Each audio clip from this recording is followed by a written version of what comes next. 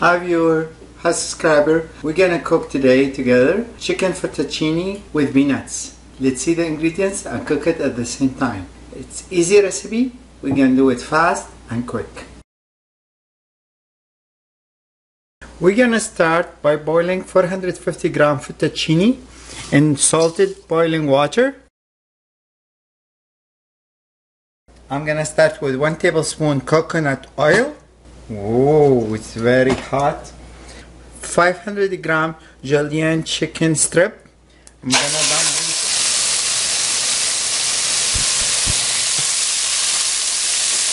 My chicken is still raw.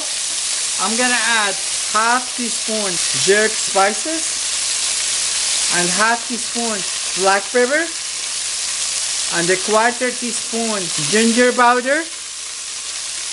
Gonna flip it around. You see the browning of the hot fry pan? Awesome. Continue in high heat.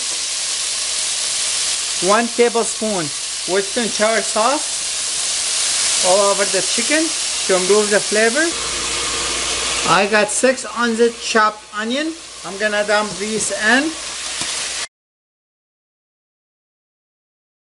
As we see the chicken mingle with the onion and we end up with one flavor.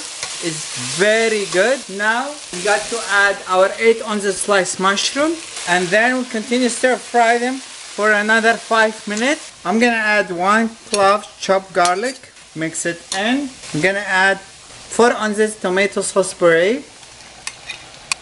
I will let them simmer for 10 minutes on medium heat.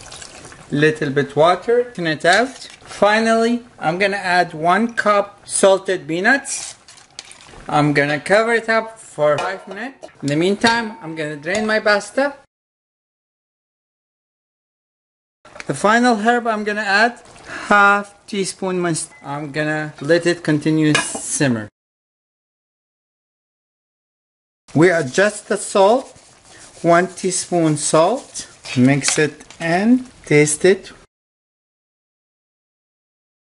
Here we go, fettuccine chicken with peanuts. Let's try it.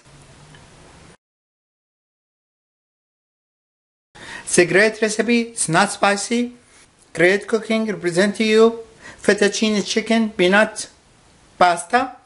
Please follow me on Twitter and Facebook. I'm waiting for your comment. Chef Asak, bye bye.